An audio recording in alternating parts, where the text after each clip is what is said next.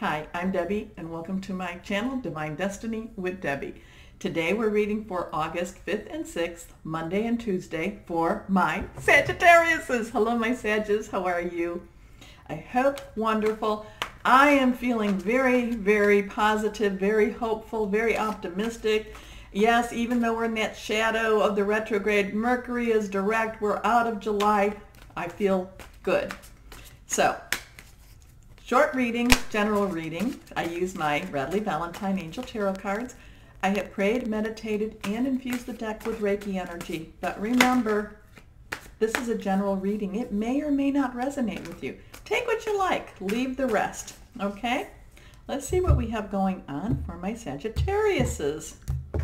Yeah, July was a rough month for me too, and it wasn't necessarily that bad things or anything like that was happening, but the energies were just so almost depressive. I don't know how that was for you, but let's see. Okay, first and third are reversed. Strong messages here for you. The Two of Water. Okay, you've been getting, we've been talking a little bit about the relationships. Now, water is, of course, emotional fluid. Things, that tide goes back and forth, ebbs and flows, but I feel like this is a strong tide. I feel like this is strong, it's like, just the energy is just really, really strong. This is Cancer, Pisces, and Scorpio energy also.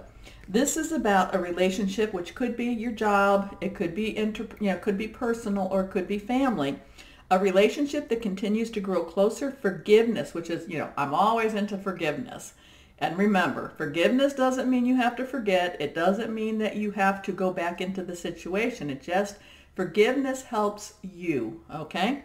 The positive resolution of a conflict. So you could, there could be some things, there could be some, if you know gumball machines that, the penny drops in, or the quarter now, or whatever the coin is, it drops in the gumball machine. Sometimes I'm feeling that, sometimes in the olden days, maybe even current, you'll put in whatever you do and you want to turn it and it doesn't drop. And what we used to do, or, you'd call your parents, oh, my money, and they would take it and do a real good hit to the machine, and then the penny dropped, or the quarter, or the dime, whatever that was, whatever kind of currency you were using. But it was a coin, and it would drop. So here, I feel like, you've been trying and trying and trying to twist that little dial to make that coin, coin drop, and then here comes the universe and pops it, and then the coin drops, okay? I hope you understand that example, but let's see. Next card is the Emperor.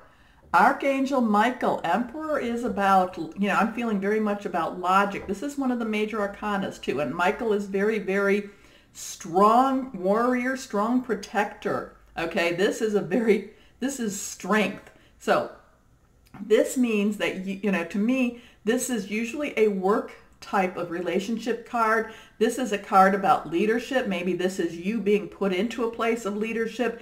This might be that you have new leadership, but this is about leadership. It's about organization. It's about logic. It's kind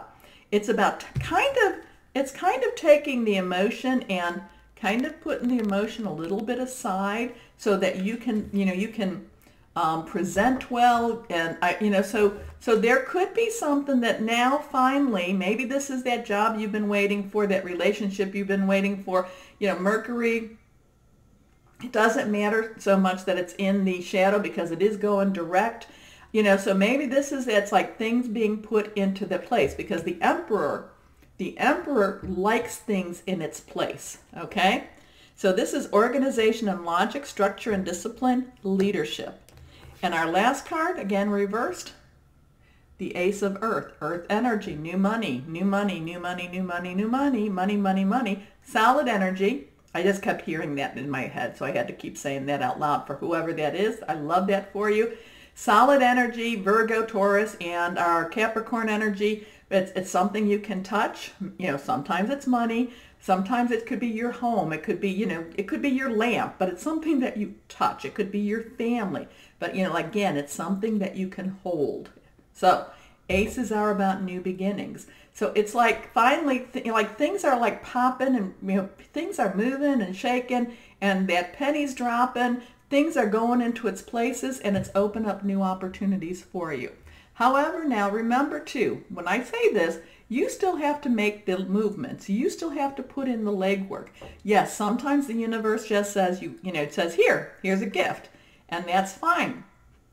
You say, thank you. But remember, a lot of these things, they fall into place because you put in your resume, or maybe you knew somebody who knew somebody, but it's still, you did the footwork. You brought yourself. But while you brought yourself to here, and this is, the energies are still, they're very opening, they're very welcoming, and they're saying, good job, my Sagittariuses.